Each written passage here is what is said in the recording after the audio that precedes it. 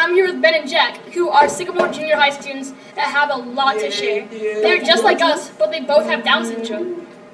And I just want to ask them like a few questions. So, Ben, this one's for you.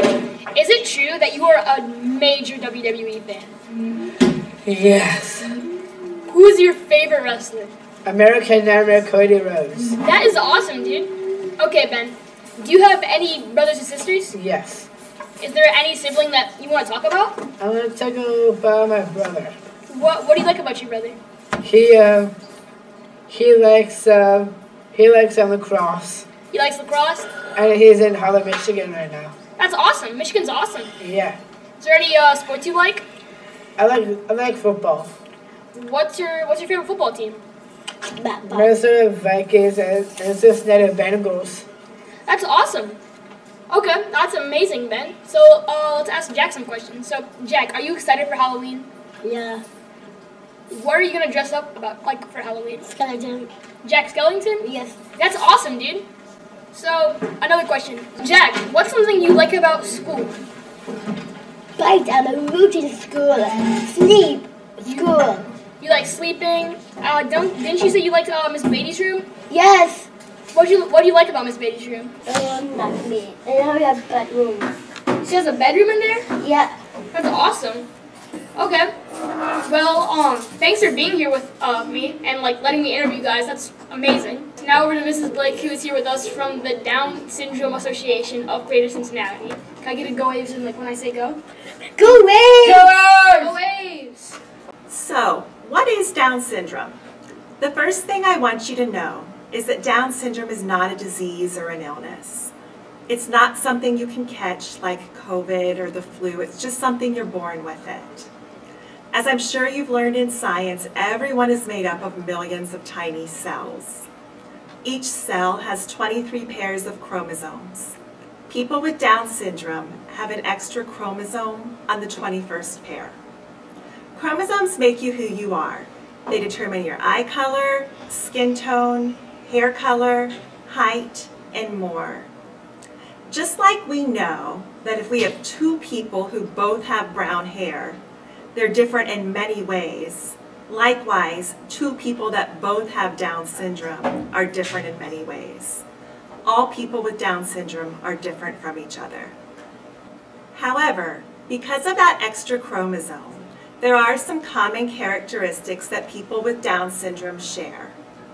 Many people with Down syndrome have slanted or almond-shaped eyes. They have smaller facial features and fingers and hands with a single crease across the palm of the hand.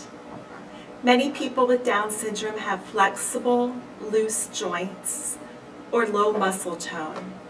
Low muscle tone means that they have to work harder to have their muscles do the same things that yours do easily.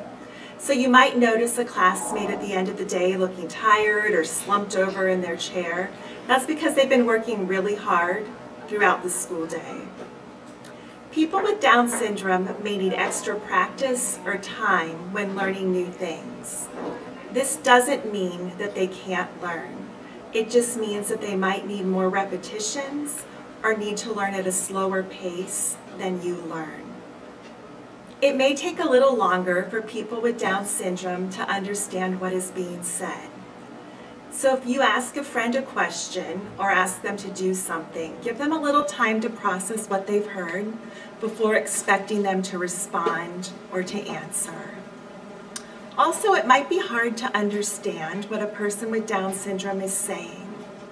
Like we talked about, due to that low muscle tone, it can be challenging. Your face and mouth has many muscles. If you don't understand what a friend has said, it is completely okay to ask them again. If you still don't understand, you might want to ask them to show you what they mean, or ask a teacher or a friend who's more familiar with their speech for help. This last one is my favorite. Many people with Down syndrome can easily tell how other people are feeling without being told. So you might notice if you come in one morning when it's been a rough morning and you're feeling down, they might be the first person to come over and give you a pat on the back or ask how you're doing, or simply sit next to you. Or maybe you're in a great mood because you've done well on a test or did a great job in your game, and they're one of the first people to join you in celebrating.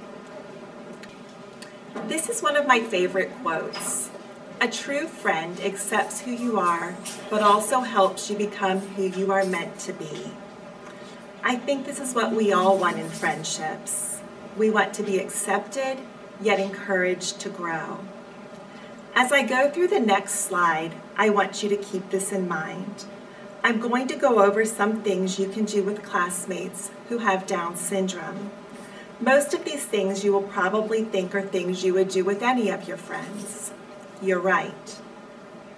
Find common interest. Ask about your friends' likes or dislikes. Have conversations. If you find out there's something you're both into, invite your friend to activities or clubs. I'd also like to challenge you to step out of your comfort zone and join others rather than them always joining you. Be yourself. Be genuine. I'm not asking you to change who you are, but we can all connect in a way that feels right to each of us. Be patient. Allow for time to process and communication. Allow time for individuals to feel comfortable in new settings or with new people. Recognize boundaries. Pay attention to and respect all forms of communication, speech, body language, or facial expressions. Share your boundaries. It's okay to say you don't want to be touched or hugged. Encourage appropriate behavior. The best way you can do this is to model what needs to be done. Don't encourage poor choices. Don't laugh at, stare at, or imitate challenging moments. Teach correct ways. Forgive mistakes. Don't dwell on things that go wrong. Don't gossip. Just move on. I think if you do these things, you will be the friend we all hope to have. Thank you for your time. Have a wonderful day.